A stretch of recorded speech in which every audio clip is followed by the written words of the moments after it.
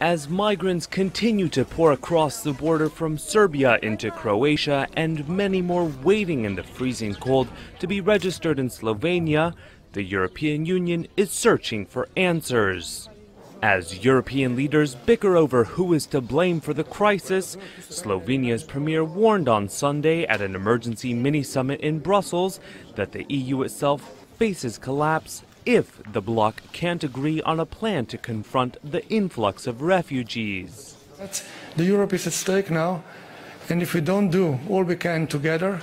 to find a common solution and to deliver it, then this is the beginning of the end of the EU and Europe as such. They're discussing a 16-point plan that could, among other things, send hundreds of border guards to the Western Balkan border if the EU's frontier states drop their policy of giving migrants passage to other countries. But a broader common policy is still not in hand, and this latest meeting is trying to heal a rift over whether to welcome more migrants or toughen up the EU's external borders.